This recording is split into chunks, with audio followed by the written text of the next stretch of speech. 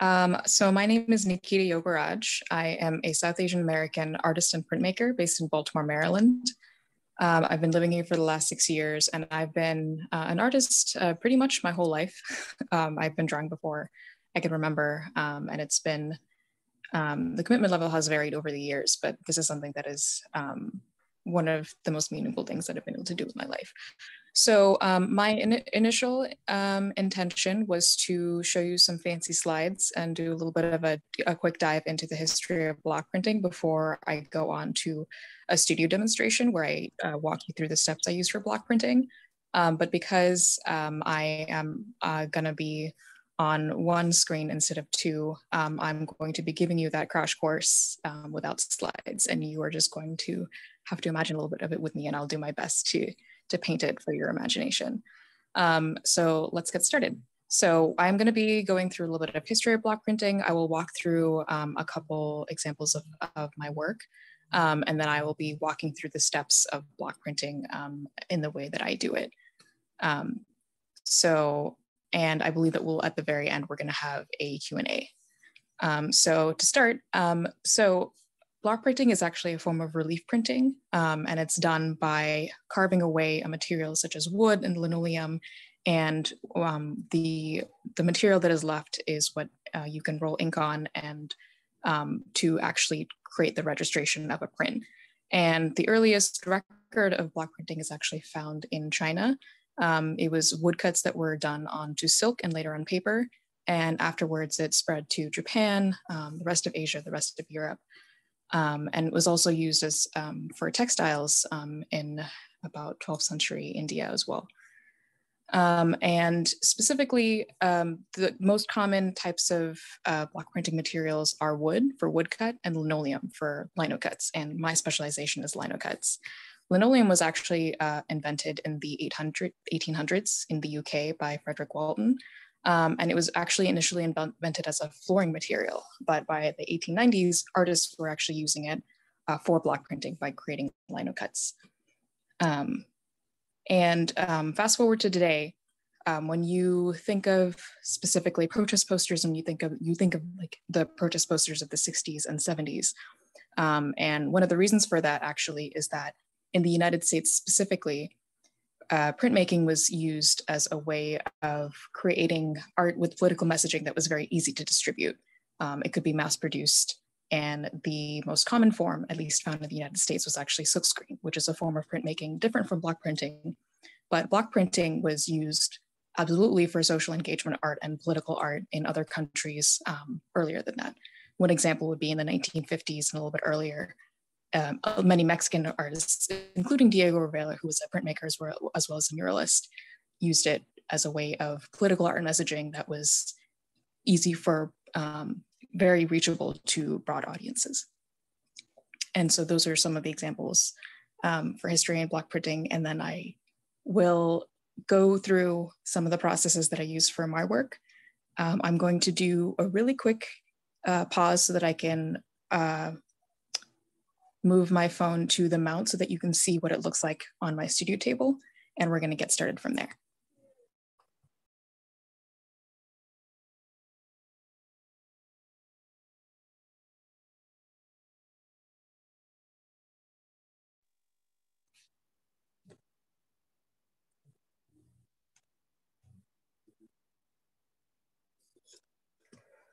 Okay, so for block printing, there are several different kinds of tools involved, and I'm going to go through each of them here. So linoleum is the material that I will be using to carve with, and linoleum is carved using these certain kinds of carvers. This carver is composed of a handle and a specific carver that can be switched out for different widths. And there are different brands of carvers on the market, and this one is one where you can actually switch it out through a Speedball brand carver. I have a couple different options so I don't have to do as much switching, but I'll also go through the process for this one. And then this is the linoleum. I have a pretty large piece over here, but you probably, if you have one with you, you're gonna have a pretty small one with you.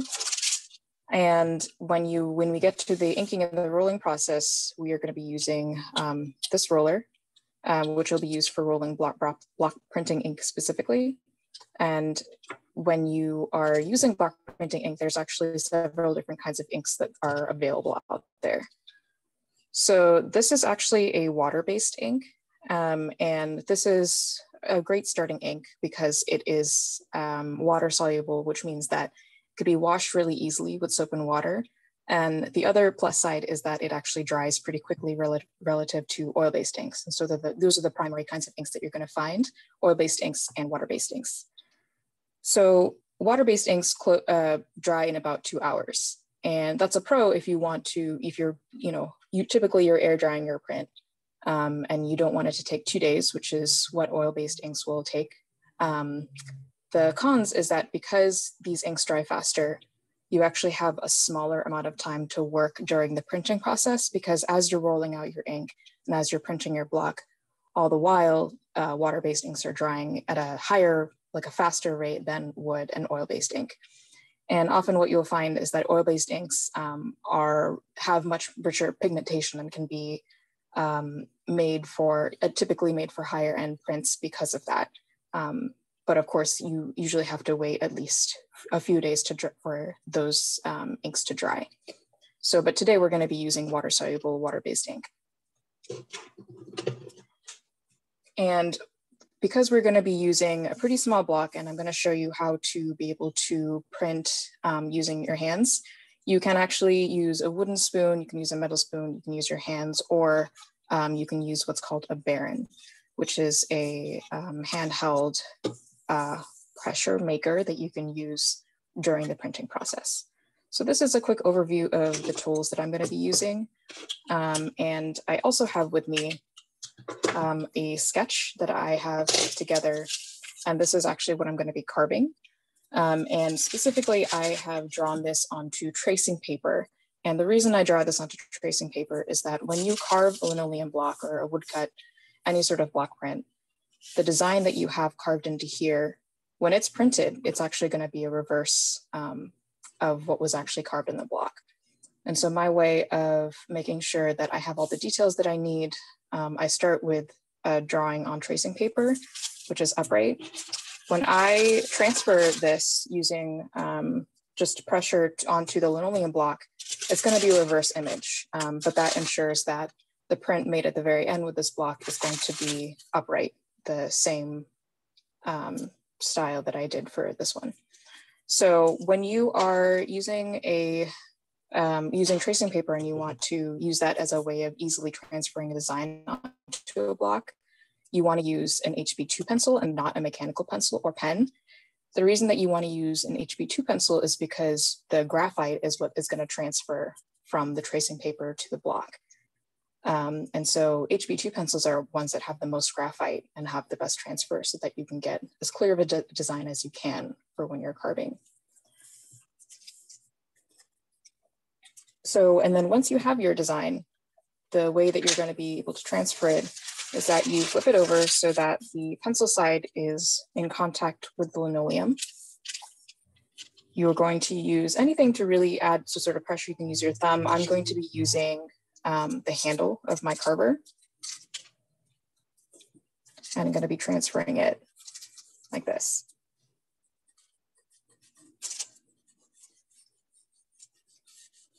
You want to make sure that you get all the areas that have pencil on them.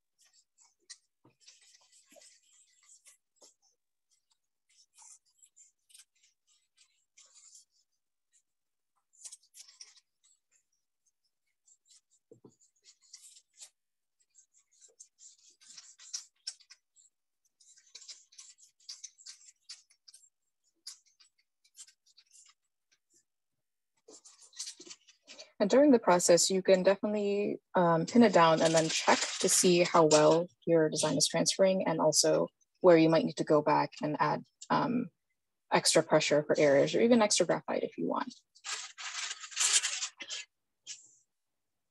And the nice thing about it is that once you have your design transferred, you can always go back onto the block and fill in areas that will make things clear and also easy as a guide for you for what to carve away and what not to.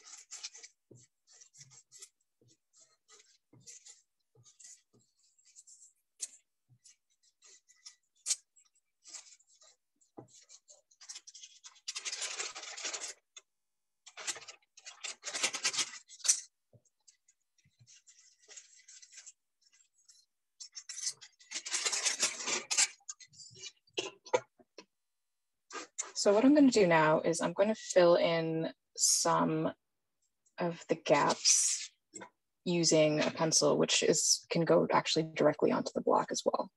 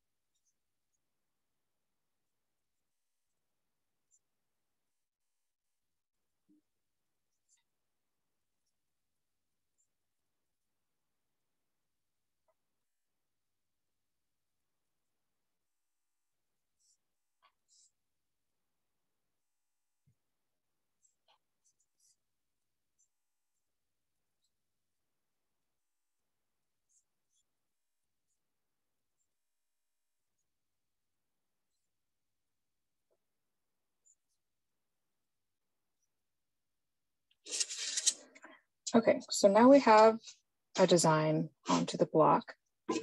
I wanted to tell you also a little bit more about this specific linoleum that I've used and also included in the supply list. This is a brand called Soft Cut Linoleum, and it's different from traditional linoleum that you'll find both options in art supply stores, in that it's actually designed for carving for artists, and so it's actually a lot softer to cut than the traditional linoleum you'll find. You should go ahead and definitely try that if you want, and often it'll have like a jute backing to it, but it can be a little bit more challenging to carve into than this brand, so Soft Cut, SOFTKUT.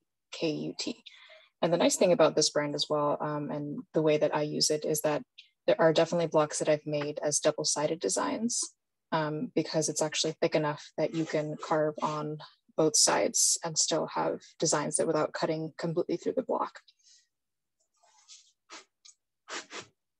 So now that we have our design onto the block, I'm going to show you how to carve a design. This one is showing a couple of fig leaves and part of a prickly pear cactus in this one. And there are different kinds of carver shapes you're going to find when you actually put together your handle.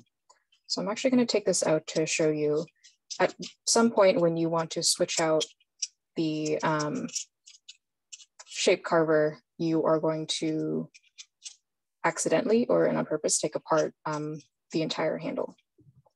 So you have the handle, you have a couple of different pieces within what is actually holding the carver in place.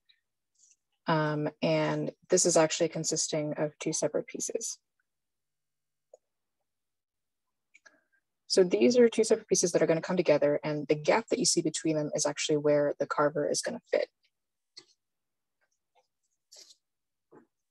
So if I can try and show you from this angle, when you switch out one carver for another, you're going to fit it into this gap. And this is all the while this is going to be kept unscrewed. You might have to do a little bit of wiggling. And then screw it completely in. So the way that you're able to tell the different kinds of shape carvers is actually looking at it directly, like face up. And what you're going to notice is that these are two different kinds of almost V shapes. And this one is actually a lot skinnier than this one. So the different shape carvers that you end up using will actually result in different width lines that are being carved out of the linoleum. And this is something that over time you're going to learn which ones work for which part of your design. And I would encourage you to definitely try some out right now as well. And what typically happens is that I'm going to be starting out by outlining what I'm going to carve here with the carver that allows for the smallest line, because I find that it allows me more range of movement, which gives me more detail in the outlines. And then if I have a lot of negative space that I'm going to be carving away, I will switch to a carver that gives me a bigger width line. So we're going to start with this one. And when you are carving a block, I'm going to show it to you this way so you can kind of see what the angle is going to be looking like. You are going to be holding your carver almost kind of wrapped around your palm, and you'll have one finger here and your thumb here. So you're having a good amount of grip here by having it hug your palm like this. And when you are coming in contact with the linoleum, you're actually going to be almost parallel to the linoleum. But at the very beginning, it's almost like a plane landing where you have a little bit of an angle.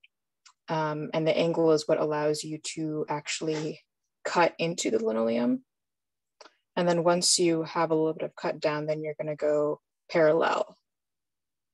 And parallel, and then that's how you get a carved line. Let me see if I can come a little down closer.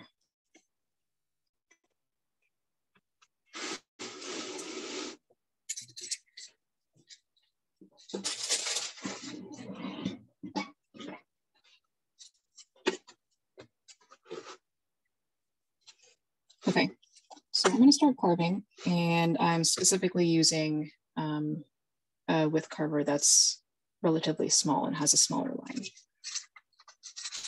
And I'll also show you how these lines look different with different carvers. So as you can see here, this carver created a wider line than this one did. So I'm going to start with the thinner carver for outlining the details.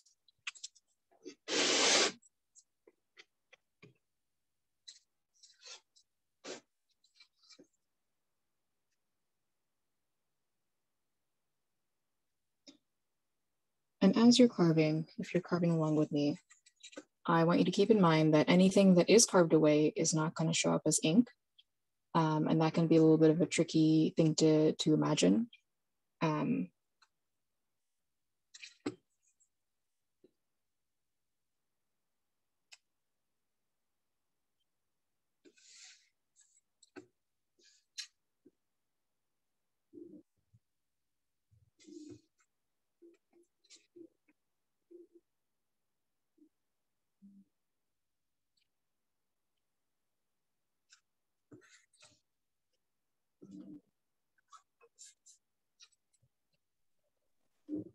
Hey, Nikita, I had a question from Lisa for you real quick.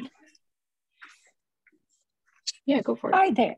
Hi. Yeah, I'm wondering, I'm playing with this and I'm wondering how much pressure are you putting on? Are you go over it more than once, so you put a light amount of pressure on it the first time? So you usually are gonna be making a line in one spot only once. So you do want to add a good amount of pressure. The goal with the pressure is actually just to make sure that how do I put this? Like the depth of what is carved is lower than the block that's left, and that's pretty much the only goal. So if you make a really deep carving versus a really light carving, you know, the negative space for both of those carvings is still going to be negative space when you print it. Neither of them are going to show up. And so you do want to add like a good amount of pressure because you're not going to try and get that same line again. But after a certain point, how deep you have gone doesn't really matter for the inking process. Does that make sense? Yes, thank you. Yeah.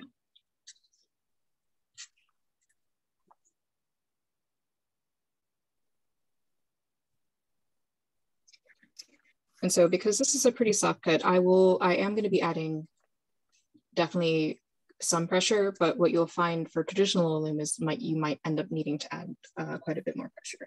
But a good amount of pressure is important.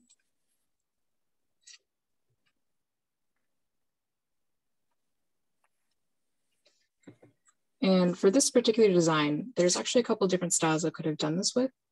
What I'm choosing to do here is I'm going to be leaving blocks of shapes. That's going to be the cacti. And I'm going to add a little bit of texture for the prickly parts in later by carving away a couple of small areas. But I've chosen to keep them as solid color shapes as blocks. You could totally reverse the style and say, okay, well, I want the background to be ink while the actual cacti shapes are mostly negative space or maybe mostly only like outlines. And so there are actually quite a few different ways that you can choose how to depict one design or one image using block printing.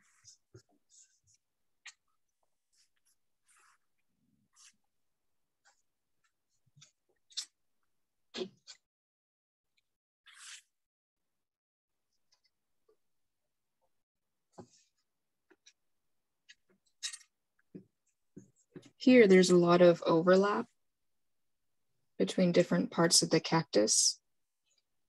And so I am focusing on making outlines to be able to distinguish these overlapping shapes. And what I'm going to do in a little bit is start carving away some of the negative space, something that the parts of it that are actually not going to be inked. And that's going to help really bring out some of these shapes.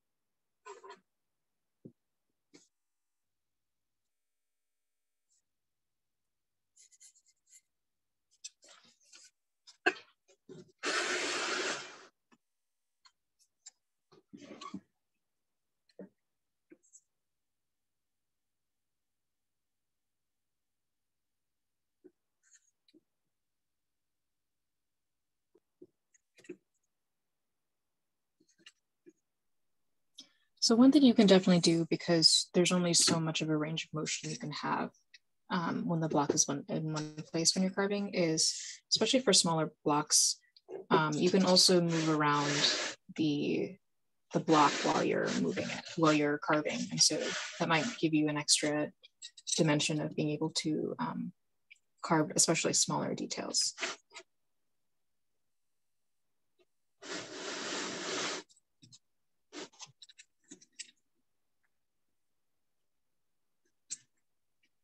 And this isn't so much of a concern with my block because my block is pretty big, but especially when you're working with smaller blocks, you want to make sure that the hand that you're using that's free and not carving is not in the way of the direction that you're carving, especially with traditional linoleum, because of the amount of pressure that you're adding, and it's definitely difficult to carve. It's very, very possible that you can accidentally go too far, and in that instance, this can actually, the carver can actually cut into your skin. So when you are working with this, you want to make sure that the direction that you're carving is away from the free hand that you have. And that's where moving the block around can be helpful, so that whatever direction you're carving, it helps you make sure your hand is not in the way. I've definitely cut myself that way before, so I do want to caution you.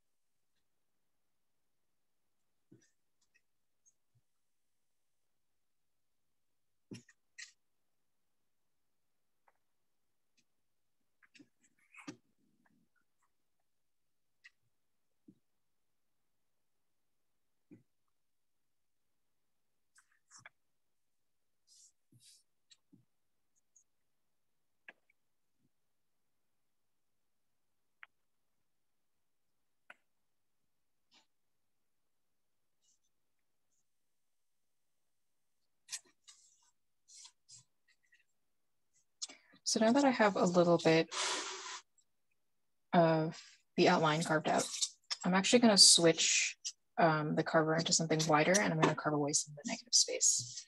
And I often alternate between these two just as a way of taking a break from working on smaller details, and that to be able to work on some broader ones.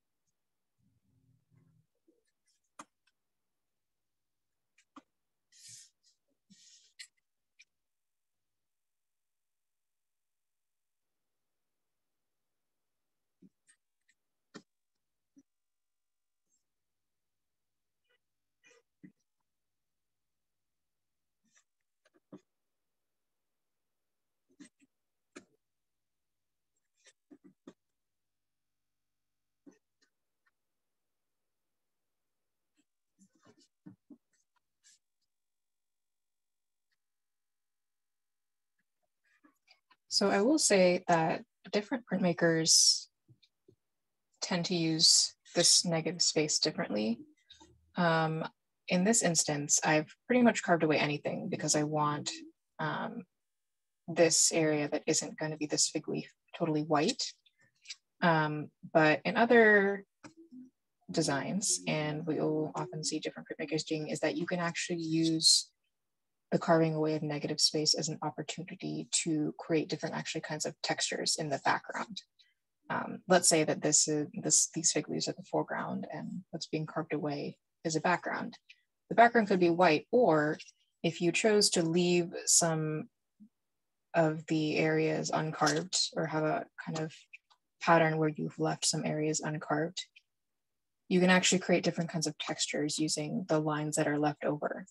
And you might not be able to see it here, but once I start inking this, you might see that some of these skinny lines are going to be showing up with the ink, because I'm, in this instance right here, deliberately leaving some parts of the block uncarved as I'm carving away most of this.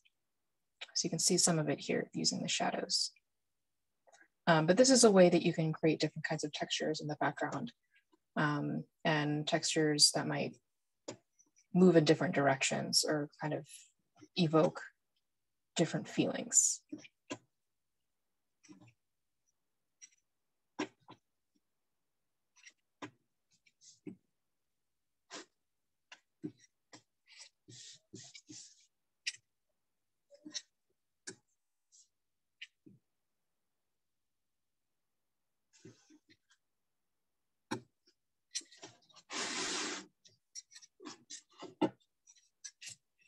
Okay, so now I'm going back to using the smaller width carvers to go back to some details.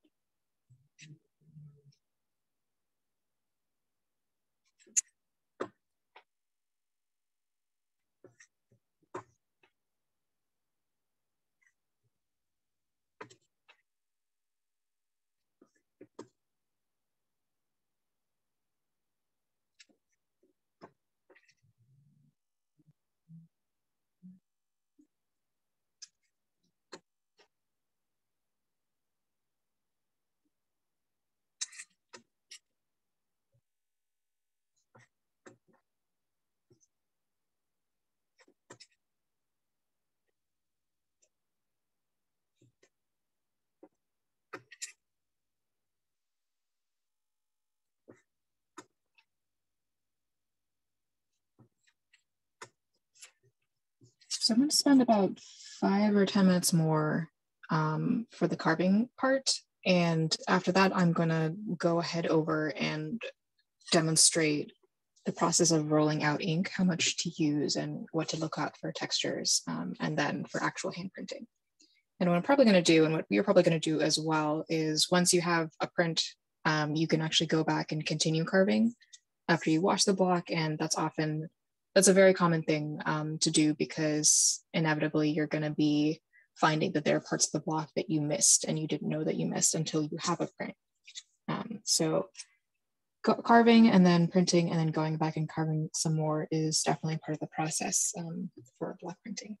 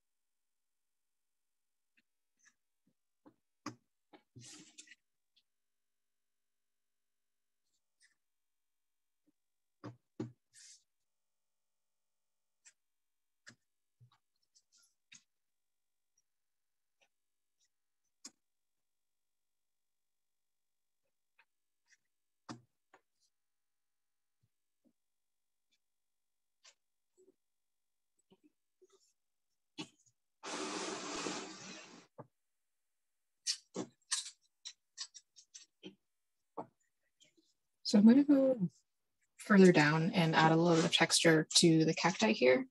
And I already have some points sketched out as things to carve out that will add a bit of the prickly texture. But I would definitely encourage you to think about how different kinds of textures you can add can be used as a way to be able to distinguish different objects that you may have or different shapes. Because if you have, let's say, like lines going in one direction for one object and lines going in a different direction for a different object, that would be a nice way of being able to distinguish those shapes, especially if they're overlapping.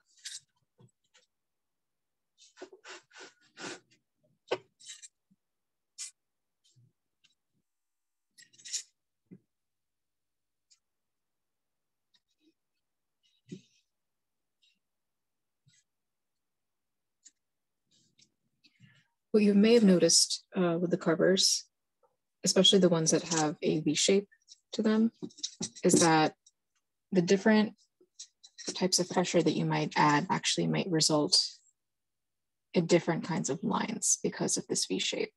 So if you add a light pressure, you can get a smaller line with this V-shaped carver. And with the very same carver, when you add more pressure, you could get a wider line. So that is one note about the V-shaped carvers that you might have. There are other carvers that you could find that are really thin and they only have one type of line because they don't hold the shape specifically. So in this instance, when I'm making this kind of texture, I actually do want a smaller width line for this. So I'm actually applying a lighter amount of pressure to be able to achieve that with this carver. But as I said before, after a certain point, when you're talking about negative space that you're carving away, after a certain point, the depth of like what is carved away, not the width, but the depth of what's carved away doesn't really matter in terms of if the ink roller isn't going to touch it and it's not going to be inked. It doesn't matter if the depth is like, let's say 4 millimeters versus 2 millimeters.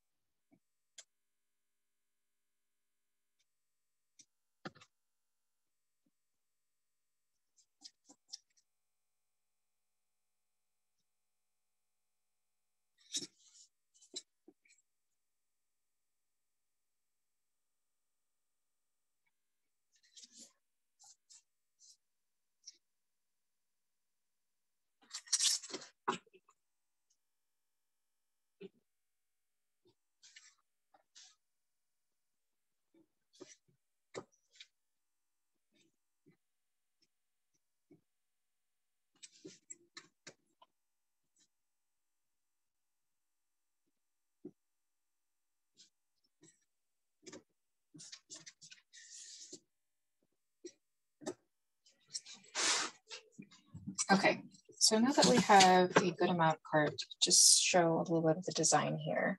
I am going to go ahead and show you the inking and printing process in this block, and I am going to actually be taking this plate. So this is actually a glass plate from an old picture frame that I have repurposed as an inking plate.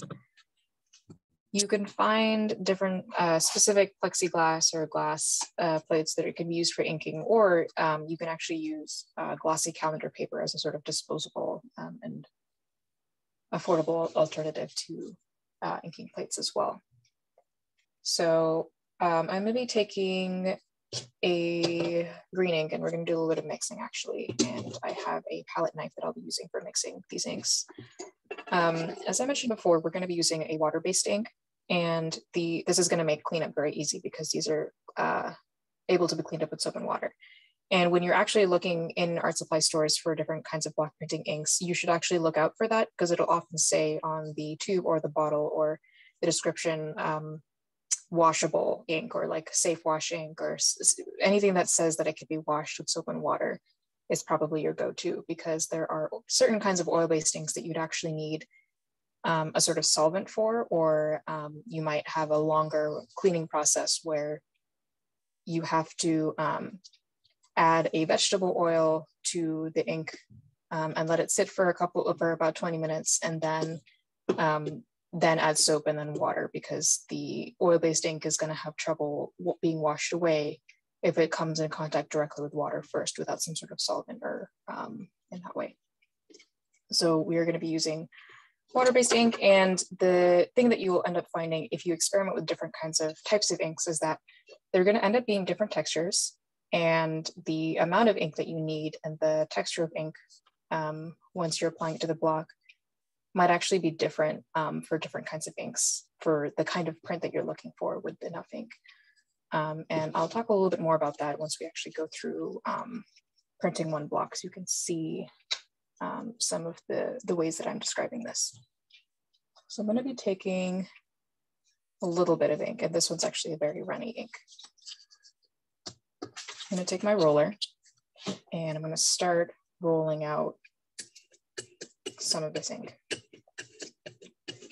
And I'm going to see if I can zoom in a little bit for you, because I want you to actually be able to see what this ends up looking like on the plate. And I'm going to angle it a bit so you can actually see the texture here. So if you can see these waves over here of ink, these are actually pretty big waves. And as you are rolling out ink, I'm going to be rolling it out over a larger surface area to distribute the ink more and make it thinner. And as I roll this out, I'm actually going to see this wave texture change. I'm going to see it just to basically turn into smaller and smaller waves. And that's actually what we're looking for, because after a certain point, we're actually going to get to the texture that we want, that is basically ready to ink. Like, it's not too much ink and it's not too little. So if you can see the difference between these waves and these, they're a lot smaller. So this is closer to what we are looking for. And when I am rolling out ink with this roller, I'm actually going to not only roll back and forth without taking my roller off the block, I'm actually going to also do a couple strokes where I do one, take it off, move it somewhere else, take it up, put it back down and over again. And the reason I'm doing that is because this is actually going to help the ink actually get distributed onto the roller all the way too, because otherwise you can miss some spots on the roller itself. So now that I've rolled it out to the texture that I'm looking for, I am going to switch this out and move my block over here so that I can start rolling ink onto the block and zoom out a bit.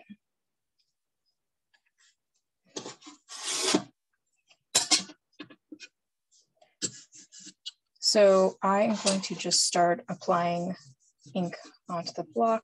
I'm going to do a lot of rolling back and forth. And especially because there are different sized rollers, at a certain point, you're going to see that the roller is going to be running out of ink. So this is where you actually go back and get some more.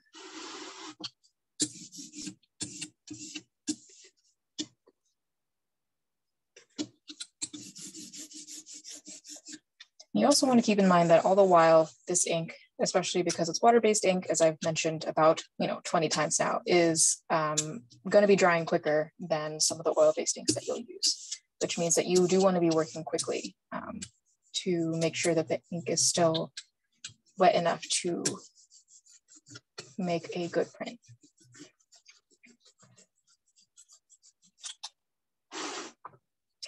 And because I have now used up all the ink here, I'm actually going back and putting more ink in the block. This is a lot of ink. I'm going to just dip like a little bit in and roll that out as well to the texture that I'm looking for. And then go back.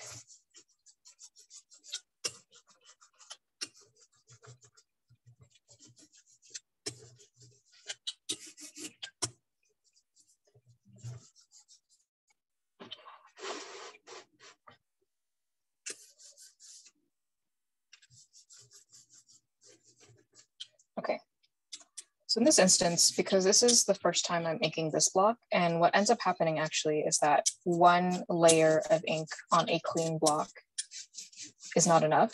It'll actually end up coming out as not as good of a print as you might like. So I'm actually going back to do another layer. And what you'll find is that once you actually start doing some practice and trial and error with inking blocks, you'll find that multiple thin layers of ink on a block is going to turn out a much better print than, let's say, like one thick layer of ink.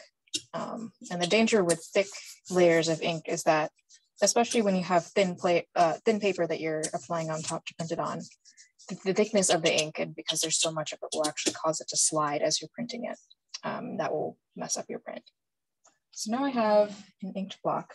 I'm gonna get some paper and start the printing process.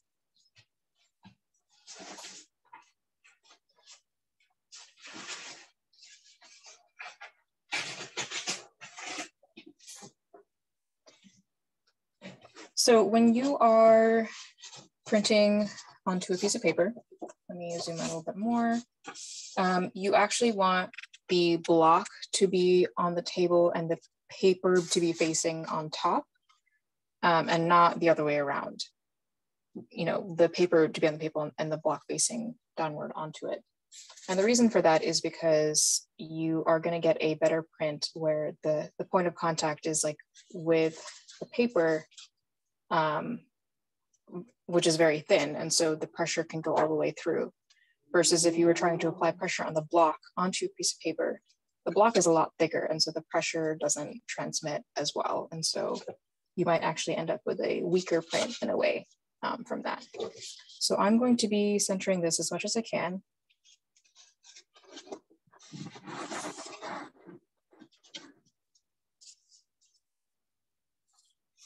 One thing that you do want to do, especially when you're making more prints and not a test print. I'm going to be doing a test print, so I'm not going to wash my hands before I do it. So I'm going to get some ink on this. You want to center it as good as you can. Maybe do this first to make sure that it's stuck to the page. And either you can use your hand. I'm going to do one print with my hand and one print with the Baron. I'm going to start with the Baron. So I'm going to be using the Baron by applying pressure, kind of medium pressure, I would say, in a circular motion. I'm also going to be holding the block and the paper with my other hand. And so I'm going to be working my way across the surface area of the paper, making sure I hit every spot.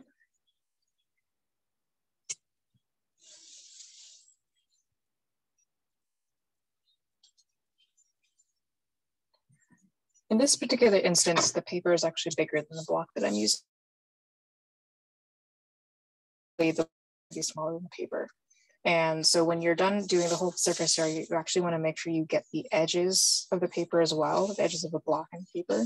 You want to get the corners because those actually don't actually get as much pressure when you're printing over here, like in the main surface area of the page. So now that I've done that, I'm going to take a corner and peel it back.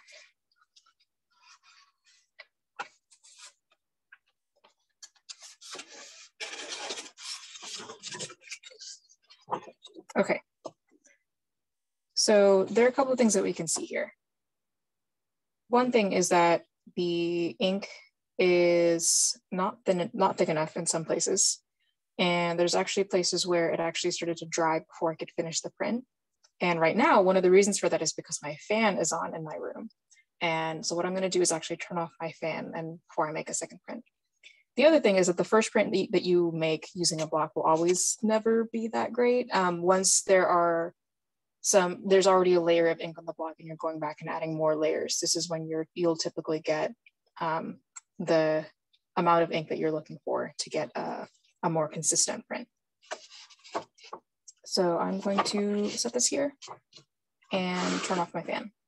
And this was, I think, a good learning lesson because the ventilation that you have in the room can actually affect your printing process. There's actually a lot of different factors that could affect it, and ventilation is one of them. So when you are actually working with ink and printing during that process, you want to make sure that there isn't a fan running or an air conditioning or anything that promotes airflow, because that's actually going to make your ink dry faster.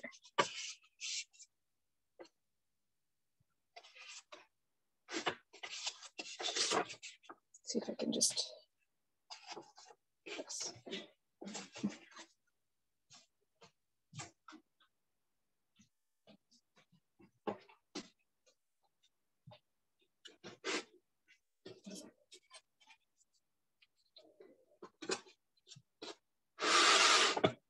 So I'm actually going to do a little bit of color mixing here for the second print.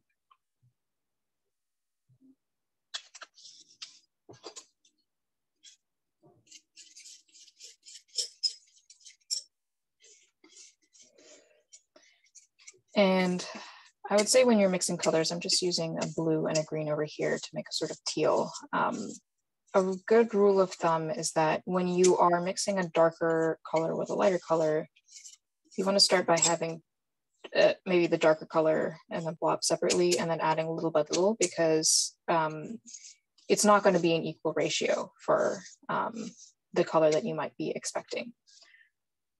If I were to put like a little bit of black, this might actually turn black very quickly. So I would only add a smidgen and slowly work my way by adding more of the darker color to get the color that I'm looking for.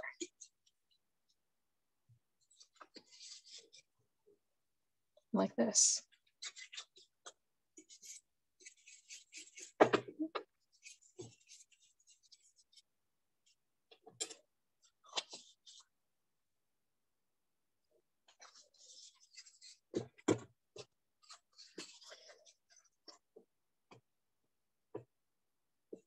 Putting down a little bit of black and then just taking very little.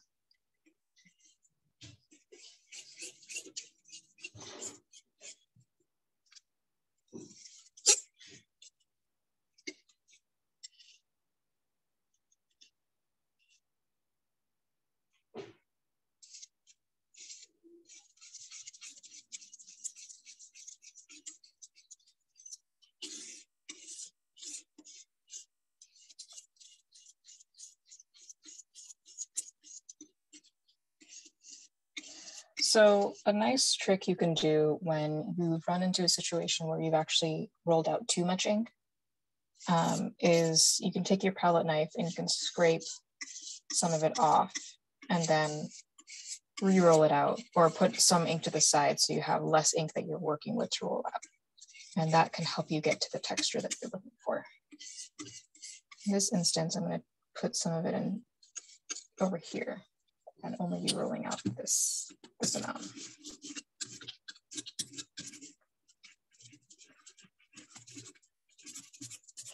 This is still quite a bit. And I know that because I can see some big waves. So I'm going to actually use more surface area over here to thin it out.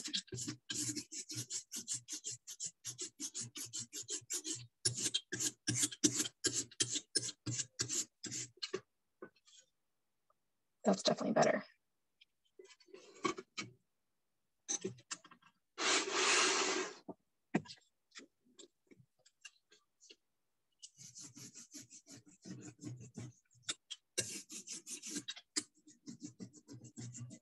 So in this instance, I'm actually just, I haven't washed the block of the green before I add the dark blue. I'm okay with this right now just because the second color I'm adding is a bit darker. But if you want the most accurate color possible, you actually do want to clean your block in between different color inkings that you do. Because what's going to end up happening is that, especially if one color is lighter than the other, like the second color is lighter, what's going to happen is that when you put your paper on top and then you take it out, the layers of color that are there, the first layer, like this green, the green is actually going to show up as the first layer on the paper. And the blue is going to be behind, versus right now the blue is the first layer on the block and then the green is behind.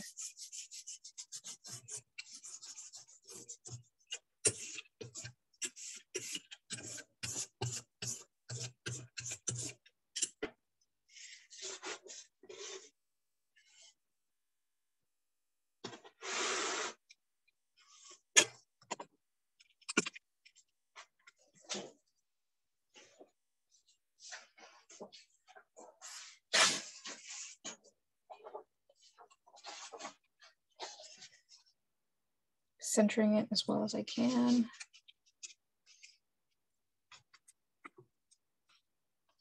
Okay, so for this one, I'm actually going to be using my hand. You can also be using a wooden spoon or a metal spoon. So because I'm going to be using my palms, and because there is a space here that might not reach the paper as well as this part of my hand, I'm going to just make sure that when I am pressing down, and I want to press down perpendicular, I don't want to go at an angle because that could make the paper slide against the ink. I'm going to be making sure that every part of the paper gets different parts of my hand, especially the places where the most pressure will be able to be brought down, which is right here and right here.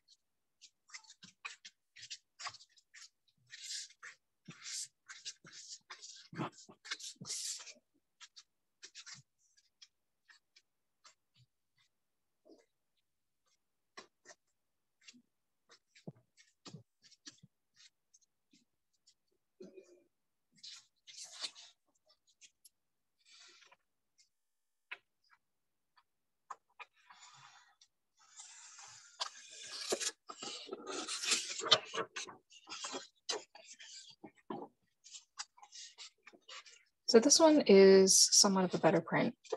A couple things that could have happened here, based on what you're seeing, is that there is a little bit less ink over here and more over here. And when you are going through the printing process, there is going to be a lot of trial and error, and you learn over time why you might have gotten the print you've gotten.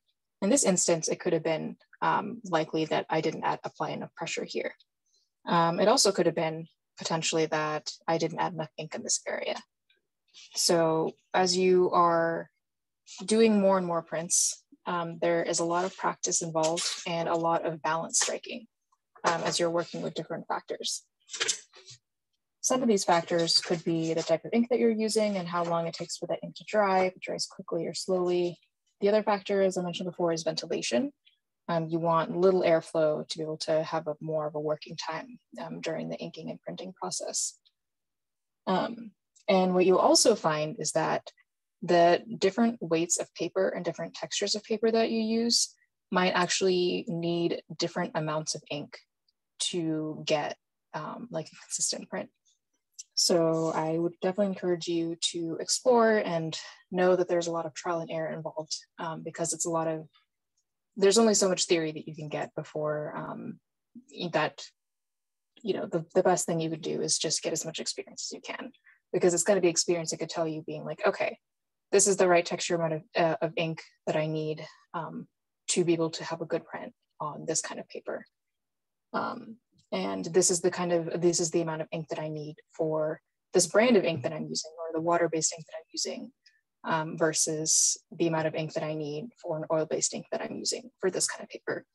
So there are different elements that you're going to be balancing, and with experience, you're going to get better and better at balancing those. So I'm going to do one more print in black. I actually would go back and do a little bit of carving and then do a black print. And then kind of wrap up from there and leave some room for questions.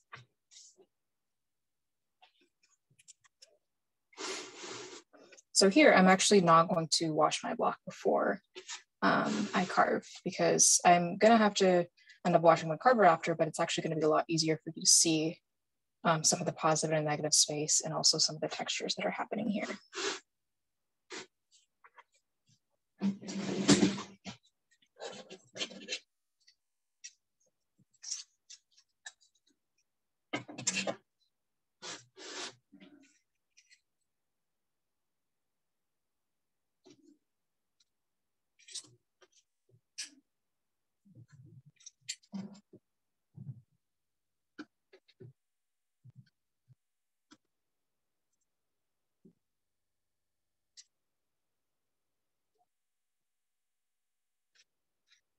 I'm also working off of the reference of my sketch while I'm doing this, because it can help highlight some of the details that may have not come through during the transfer of the graphite block.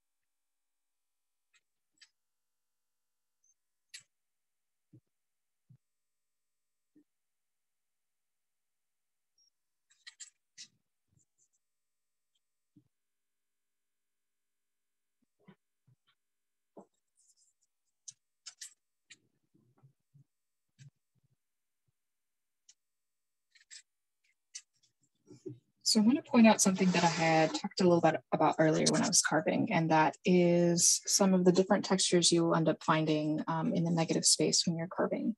So now that there's ink on it, you can actually see how there are areas where this is actually going to be totally blank.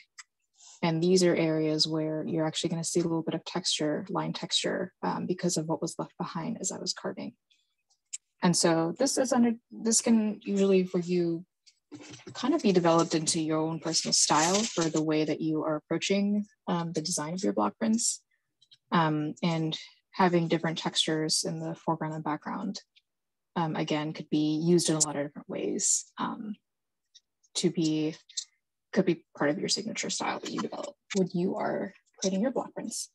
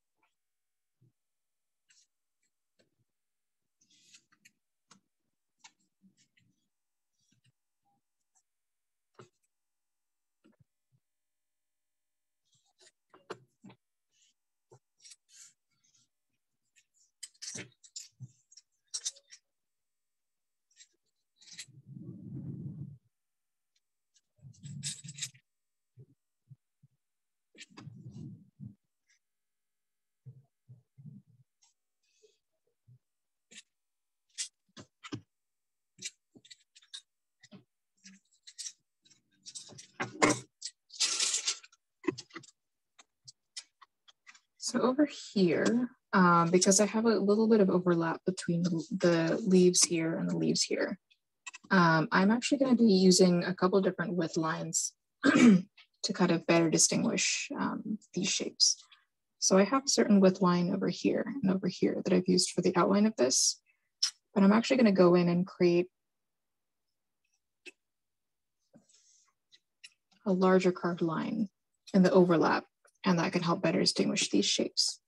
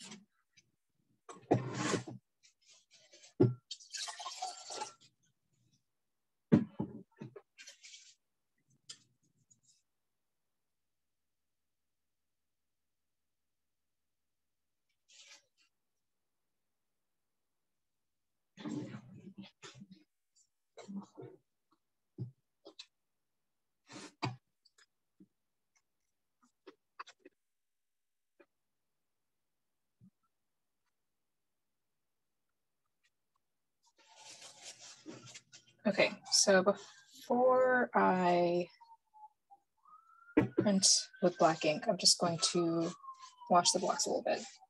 What I'd ideally like to do is actually wash this in the sink, but right now I'm going to be just wiping away a little bit here. Especially because I'm interested in using a lighter green for this part of the printing process. And what I'm actually going to do is show you one multicolor printing technique. I'm not going to apply it fully to this block because there's a design on the other side I want to preserve, but I'll show you a little bit of what that's going to look like.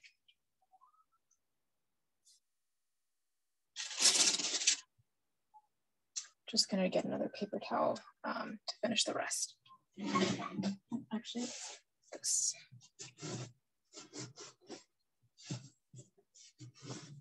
Again, one of the really nice things about water soluble ink is easy cleanup.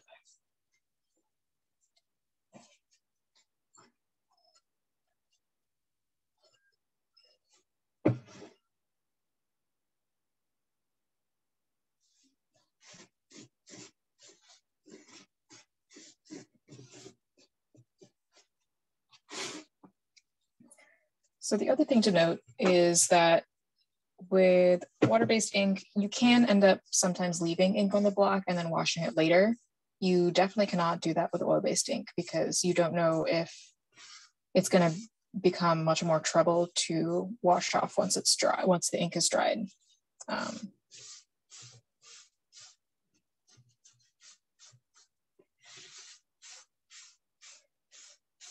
And instead of trying to just layer on darker colors onto what I'm doing, because I've let some time pass between the inking process and inking again, what's going to happen is if I had just left this ink here when I added more ink, there's going to be like a dried out layer, and that's going to interfere with the print that's going to happen. So if you try and make a print using a block that already has some dried out ink and then you're applying more ink on top, what's going to happen is there's going to be some flaking, and that will really not make a consistent print for you.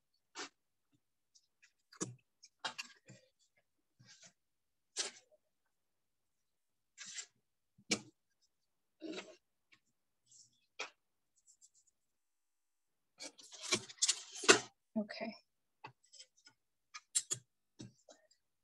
So one thing you can do with water-based inks and other inks as well is if you have some ink left over, you can actually just take a little bit of aluminum or a small jar if you have it and scrape the ink and put it into the aluminum that you can wrap together or in a jar, and you can save it for later.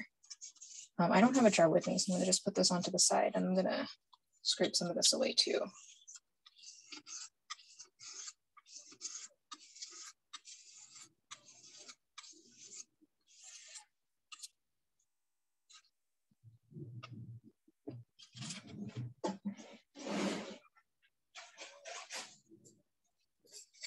But I am going to leave some and see how the shade of green I'm going to get. Because this is a blue black green mix. Get a really light green if you add a little bit to a lot of yellow.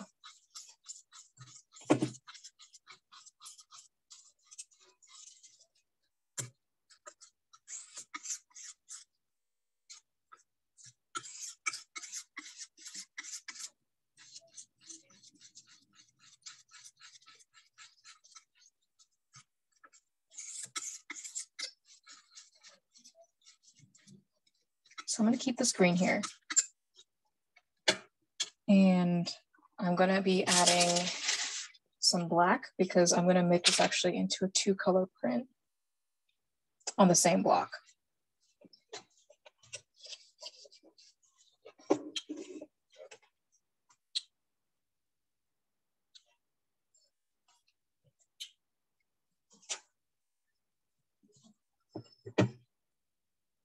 Just going to wipe my roller first.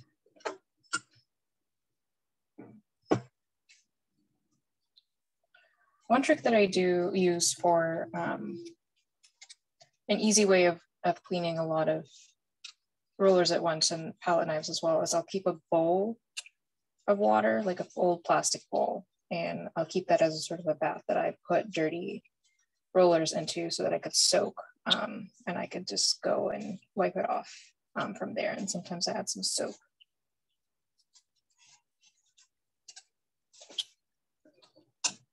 Okay, so we are going to be trying a 2-color printing technique with this one. So what I'll normally do is I'm going to decide right now that this is going to be one color right here, these fig leaves, and the cacti is going to be a different color. And wherever that boundary mark is going to be, I'm actually going to, if I were to do this all the way, I would cut this block. I would actually cut from here through here. And I would make sure that there's a lot of smooth, like some curves in my cut. I'm not going to make edgy cuts or sharp edges, because what's going to happen is that I'm going to be inking these 2 blocks separately so that I don't get the wrong color in the wrong block. And I'm going to be piecing it back together like a puzzle for the print so that I could have multiple colors on one block. And if you have sharp edges in your block that you're trying to piece back together, it's actually going to be a lot more difficult for it to come back together than if you have some like curvy areas. So in this particular block, I'm not going to cut it. I'm just going to do my best to make sure that it stays in the boundary that I want it to stay into. But I would suggest trying one of those techniques. the only thing is that once you cut it, you can't really go back to having a whole block with that. So you'd have to commit. And a lot of block printing, as you may have seen, is about making a commitment, because once you carve something, you can't take it back. And once you cut a block, let's say because you've decided that you want it to be multicolor, you can't take that back either. Okay, so I'm going to start with a fig in green, roll it out to the texture that I'm looking for.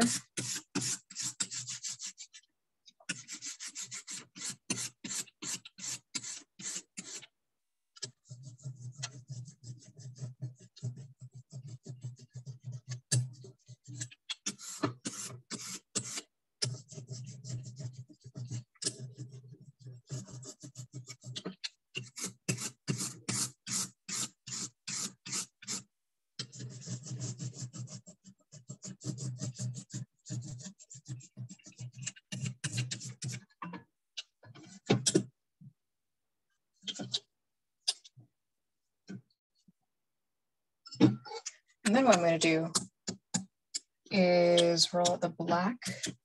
I should be allowing more space between these two colors, but right now I'm just going to let them accidentally mix on the glass a bit.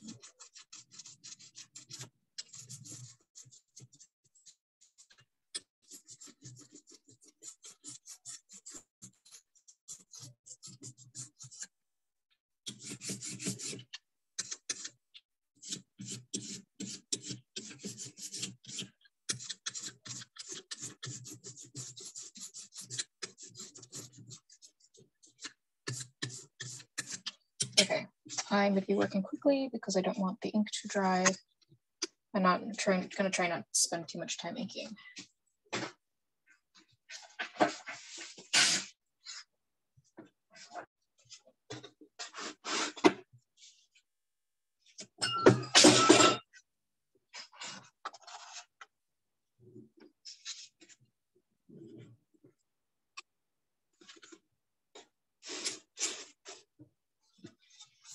So I'm going to do the same thing I did before with the Baron and use some circular motions, applying pressure across. Again, I've gotten a little bit of ink on here, but I usually would be washing my hands in between the inking part and the printing part to prevent this.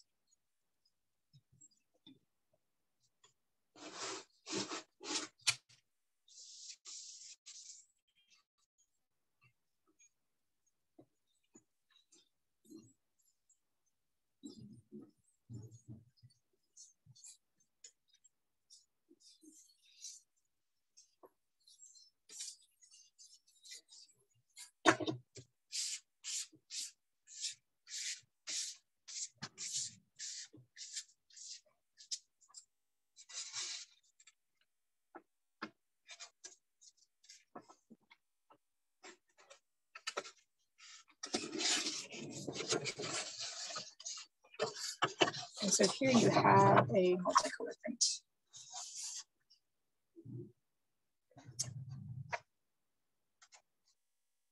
And this is a great way to experiment with multiple colors and be able to have all of this in one block, because there are actually a couple other printing techniques that you can use to be able to have multiple colors, but with a little bit more commitment.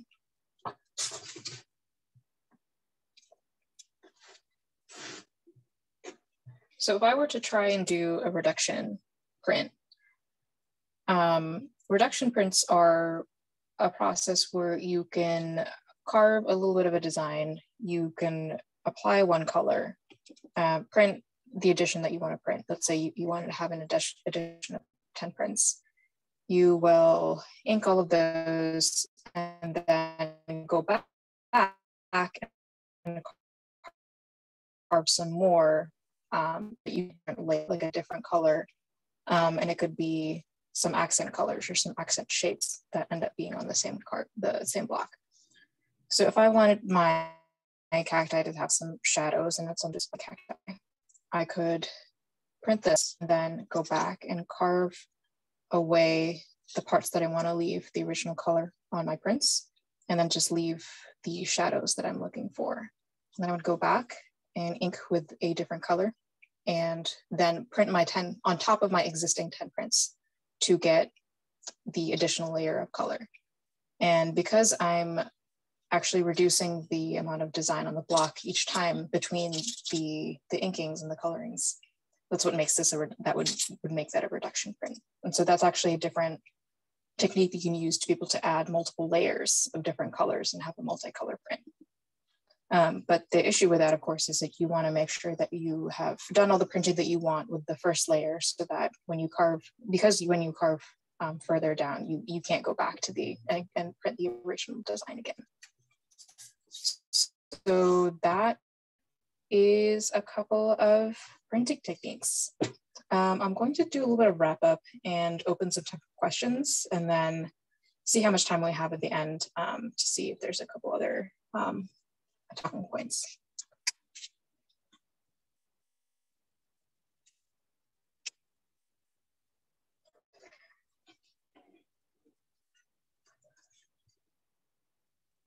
So I'm curious, and I'm actually just going to do one more completely black print and then end there. Does anyone have questions about the inking and printing process, though, as well? I still have some of my supplies here.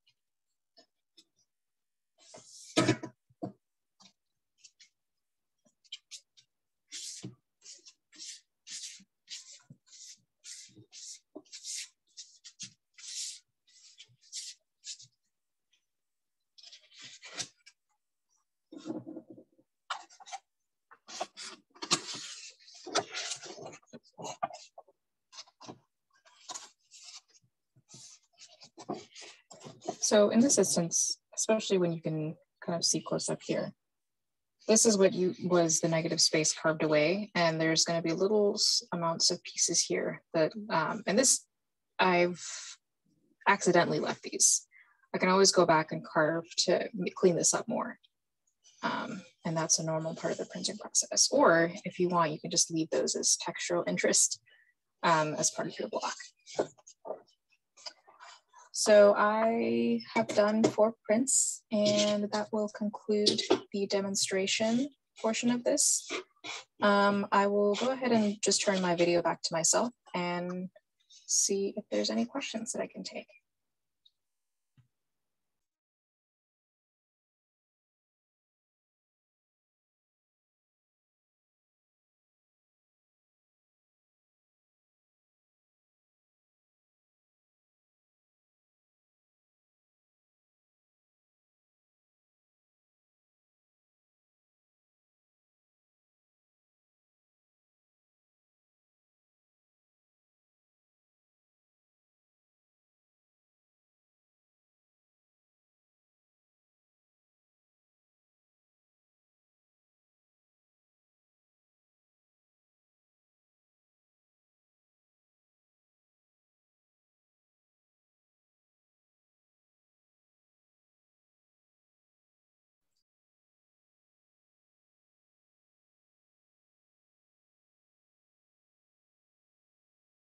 Hey, Nikita. I got a question from Lisa. Hey, Lisa, there.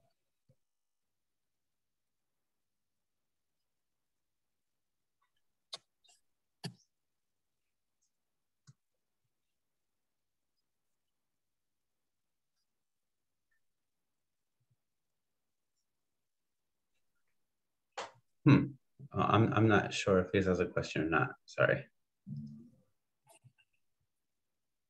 Okay. Is that better? Oh, there you are. Sorry. There I am. Okay. I was curious if you ever take the paint that you're using and apply it directly to the printing paper to cover like a spot or something if there's like one thing that's just off. So if I apply ink to the print after the fact, after I've done the print? Yes. So there's a couple things about this. This is actually a really great question, and I'm going to talk a little bit more about how to annotate and maybe sign your print, and this might actually answer some of it. So the answer is, if you have a print that you're making and it's really casual and you're not making a fine art print, you're not making it into, let's say, a limited edition print, you can kind of do whatever you want with the prints that you have. You can paint on top of them, you can correct them. There's definitely a technique where I've seen people make a print and then on top of that add watercolor by hand for some of those things. The instance in which that might be seen as not cool is specifically when you are making prints that you intend to be fine art prints that you're turning into an edition. And I'm going to talk a little bit more about that right now. So when you annotate a print, you want to label it using the number of prints in that edition that you intend. So let's say for this cacti print, I want it to be an edition of 5 prints. There's only going to be 5 prints that exist. I'll print the 5, and then I will number the print on the bottom left. And I'll say this is print number 1 out of the 5. So 1-/5, and then 2/5, 3/5. And on the right, I'll sign it and I'll add the year. And you want to do this with a pencil, like a sharp pencil, because then even if it's erased, there's still that imprint of that mark, and that's sort of something that will help it not be forged. So if you're making a fine art print edition in that way, the rules around that edition is that all of them are identical. And so it is not recommended that you try and alter the print after you've done the print during that process to, if there's like a mistake in it. That's sort of something that you have to decide kind of like as you're printing out the edition or printing out you, at the end, any prints that maybe turn out irregular unintentionally, you'll just have to take out and then not include when you're annotating it, and say this isn't part of the edition. But what that also means is that because you are, by making something a limited edition, you're saying, okay, like I promise that these are the only prints of this edition that exist. So if there end up being other copies that you haven't labeled, let's say I'm labeling this as a test print, T over P, like test proof, or A over P, artist proof, then that would kind of get in the way of you certifying basically like these are the only prints that exist, you know, of this design. Does that have, you know, I'm hoping that's a little bit of extra information. Yes, that's exactly what I was interested in. Thank you. Yeah. Any other thoughts or questions?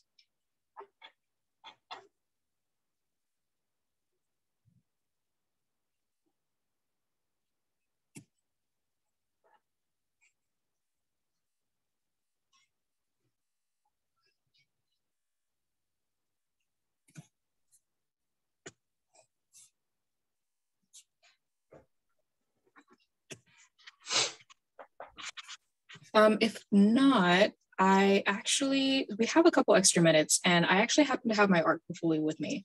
And so even if I, you know, have been having trouble with my laptop and I can't do slides, I actually do have the art pieces in person, and I could just go ahead and talk about a couple of those there. So I'm gonna go ahead and do that. So I actually have two different kinds of subject matter themes that I use in my work. One subject theme you kind of saw when I was carving there is botanical block printing. And I actually specifically like to use this as a way of representing different kinds of plant life that I kind of see as relevant to my ethnic identity. I'm a South Asian American printmaker. And for me, that's a very hyphenated identity. And so I'm interested in definitely representing kinds of plant life that maybe isn't represented so much in artwork, because there's actually not that many, relatively not as many creative South Asian artists, maybe compared to other groups. And so I wanted to show a couple examples of my larger work that is related to that, as well as work that is that I create as kind of depicting plant life specific to the places that I've lived. So this is one that's specifically of the bitter gourd plant. And bitter gourd is a vine that is a very popular vegetable in South Asian and East Asian cooking. And I have a couple of different works in the series of specifically trying to represent underrepresented plant life, especially when it comes to kitchen gardens and kitchen cooking, which is, for me, it's an important part of the way that I grew up and the way that I've connected to my family. Because I'm specifically the daughter of South Indian immigrants. I grew up in Houston, Texas, went to college in San Antonio. I've been living in Maryland for the last 6 years. And so these are some of the ways that I like to kind of depict the places that I've lived in the way that I've grown up. And a couple things that are also along those lines is actually depicting plant life specific to the natural landscapes of cities that I've lived in. This is actually a scene from Maryland wetlands. And so wetlands are, you can drive out a little bit and you get to these places that have shallow water, and there's very specific plant life that is shallow water is their habitat versus like deeper water. And so this is a piece that is actually depicting Aero arum, that's the name of this plant, and American pondweed, which kind of looks like a lily pad. And you'll often find these plants showing up together when you see the wetlands. And so for me, this is one of the ways that I like to use botanical subject matter, but in very specific ways in my work.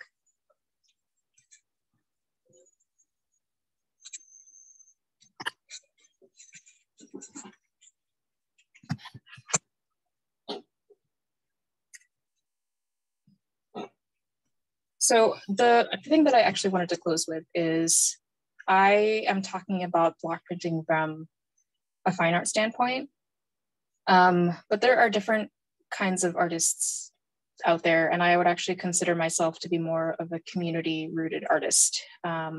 I didn't come from a specific art institution. And for me, it's actually really important to have what I do be something that is made really accessible to people. And I think that's actually one of the reasons why I got into specializing into printmaking, coming from portraiture and illustration, because printmaking allowed me to create a limited edition work that for me fulfilled the need to be a fine artist, but being able to make it an edition and making it a larger edition versus a smaller edition actually allowed me to make it more accessible to people, and so that people I know could buy it, and not just maybe clients that might see it in a gallery. And so for me, this was my way of being a community artist versus a fine artist, and there are different ways. Like there is a woman who is an artist that I very much admire. Her name is Tatiana Fazlalizadeh. And she has a very cool interview about talking about how the fact that she calls herself a public artist and what that means. And if you've seen her work, she did this "What Stop Telling Me to Smile" series in New York, which you may have seen online, because her art is very public and very accessible in that way. And so these are the kinds of things that I'm thinking about as I approach my practice as an artist, and in terms of like, who is it accessible to, not just in a gallery, but also like out on the street, and how I can use printmaking to make stuff more accessible. Yeah, and with that, I wanted to open the floor for any more thoughts or questions.